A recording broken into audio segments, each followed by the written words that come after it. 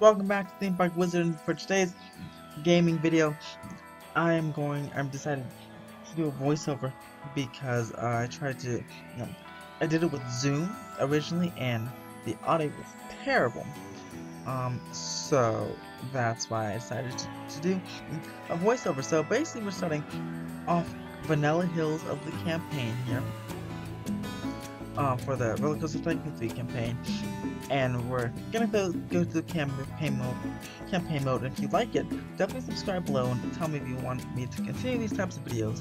I started off with the sandbox mode, and I said, why not do campaign? So we're going to start off with each episode. Each episode is for a different level. We're starting off with not entrepreneur, the apprentice this time, and our goals, we have to raise the park value $20,000 and have a whole 400 total guests. So as you see, I started to go ahead and at first add some food and beverage because there's nothing in the park. So I added some bathrooms, added a burger joint, and I added a drink stall just so people have something to eat and drink in this bathroom. Then I started trying to raise the park value here by placing a merry-go-round and something for the kids, since there's already a top spin there. And I added a fence around the merry-go-round, and you can change the fence, but I never really started doing that before until this this game. So each ride in queue I usually have a new fence. The queue for the top spin was getting too long, so I decided to extend it a little bit so it wouldn't drag out into the walkway. And then as we went over there, still the guests we're still basically stuck at 306 guests. Our value was rising quickly, so I said, let me add an enterprise, a nice thrill ride for the teenagers and young adults. I put that in the corner of the park next to the top spin, kind of that thrill section over there. And I added the exit, and I made the queue, of course.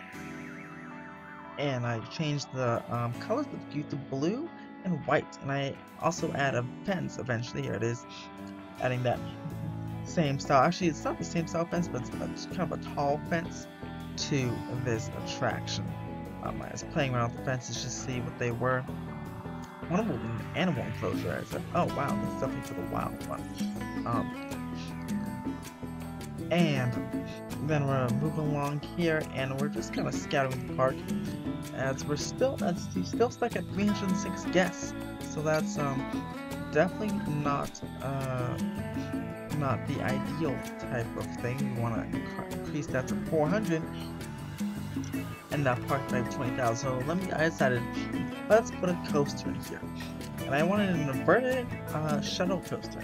Now, I definitely got a custom options set from 3,750, and then all of a sudden the only option available was $15,000, and that was all my money. So I said, let's build an inverted shuttle coaster.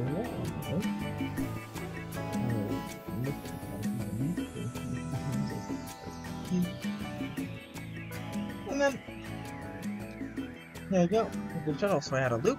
And I go into a cobra roll here. I was trying to figure out how to do the cobra roll, and I realized I need to put in a half loop first, then a corkscrew, then another corkscrew and a half loop, and there goes that cobra roll. And then I go up and make another loop, and then a spike all the way up, and then I go what I think is high enough, and then I go all the way down, and I put up the second spike, put it in the chain lift, and at first it wasn't letting me put the chain lift on the steep hill, but then it allowed me to, so I fixed that, and going all the way up. Then I went to the operations to change to increase the cars to 7, and then I changed the operation from continuous circuit to reverse power launch, but I didn't want it to be launched. I put the launch speed all the way down to 7 miles per hour. Then I tested it to see if it would go through the whole track. And it is going, up, up, up, and away, and it makes it perfectly. And then it doesn't. Some of the cars fall off the track, so I end the test, and I extended that left spike a little bit, just a couple more notches to see if it would clear. By the way, sorry if this is going a little bit too fast for you guys. That definitely must be that the zoom making it go too fast, because definitely going normal speed, but maybe it's just this editing voiceover. But yeah. So I fixed it, and it goes perfectly. And I put a fence again around this queue, and then I'm making the queue all the way towards the main pathway. And then I make the ride queue with those cool yellow and pink colors as well. Then I decided I wanted to extend the enterprise queue because it was filling up a little bit there. Then I decided to officially rename the ride to Supreme Scream, and then officially open the ride.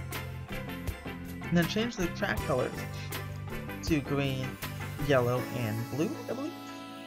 Yes, green, yellow, and blue. And then I want to check my park value, and we did it 40,000, so now we need 400 guests in the park, and we still have just about 318 or so at this point. So we need 400 guests in the park. We have 40,000 park value, which is amazing. We need to get to entrepreneuring 60,000. So I put in some ad campaigns. Two of them were for the Supreme Scream, and one of them was for High Flyer.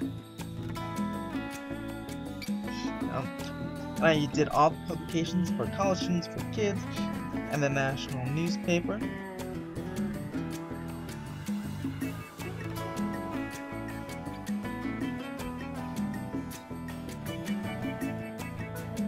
And then we're continuing to do that.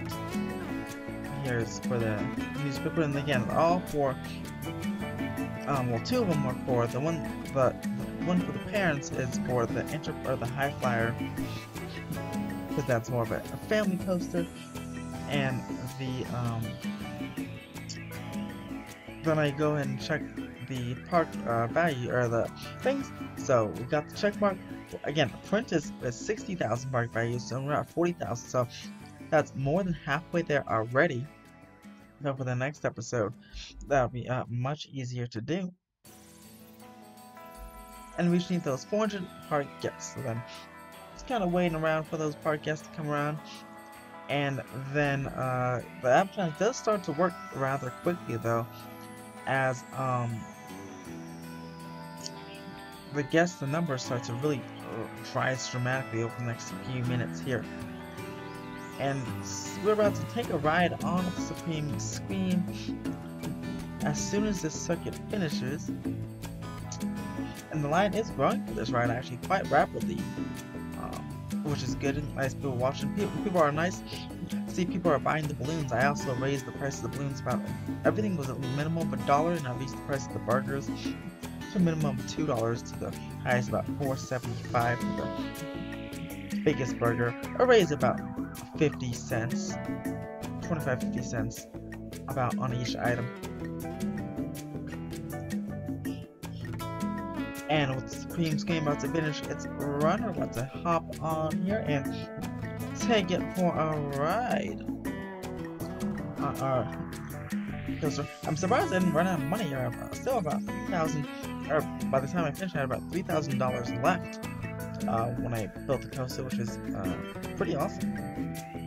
Very well able to build an intense coaster without running out of money. And here we are on Supreme Scream, waiting for it to load. And here we go, backing on up.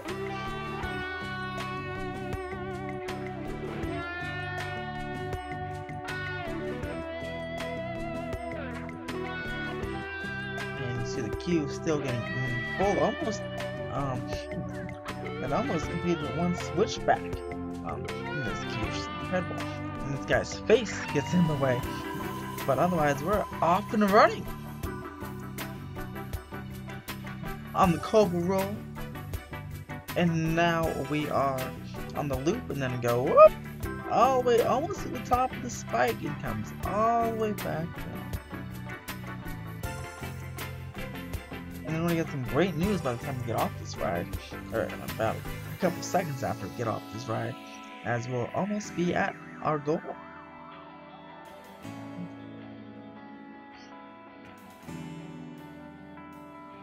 And there we go, everyone has enjoyed their ride.